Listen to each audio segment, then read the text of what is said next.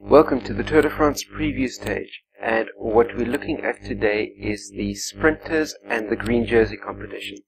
And they're slightly different in their nature, and I'll explain to that a little bit more about that as we get slightly further through the video.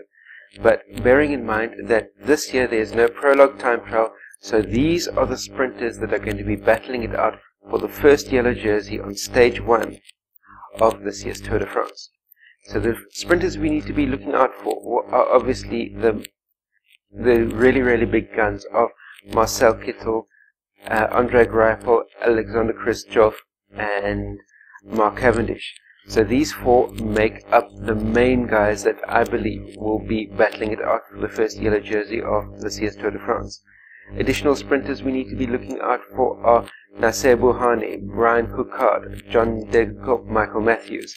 And let's not forget Peter Sagan. And the reason why I'm putting Peter Sagan at slightly different to the main sprinters is, although he's fast enough to be right up there on the pure sprinter stages, the likes of Kristoff, Greipel and Kittel are likely to be faster than Peter Sagan over these type of pure sprinter type of stages. So down the Champs-Élysées on stage 21, or down the finishing long pancake flat finishing straight of stage 1, I believe that these three are likely to be faster than Peter Sagan.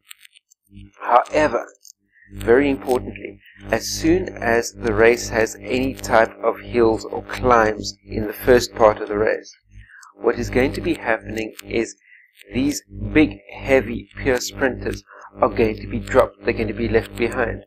What Peter Sagan will be able to do is he'll be able to get over these first initial climbs and pick up the intermediate sprinter points of even on the climbing day. So he'll get over the first big climb with the peloton.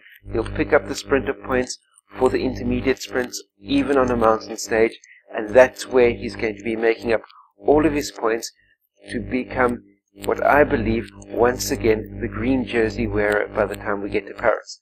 We'll have a look, see how that pans itself out, but I believe Peter Sagan the number 1 favorite as far as the green jersey when we get to Paris, and also there's a good chance that on the category 3 climb up to the finish line on stage 2, Peter Sagan has a good chance of being right up there and maybe even grabbing the green jersey as early as stage number 2, maybe even grabbing the yellow jersey on stage number 2. We'll have to see how that pans itself out.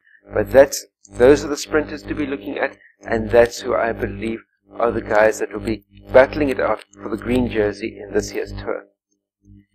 Stay tuned for the next couple of videos of the next major type of contenders on the different jersey classifications.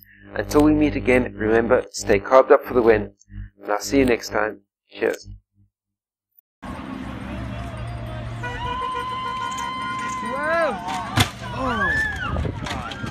CoachEdu.net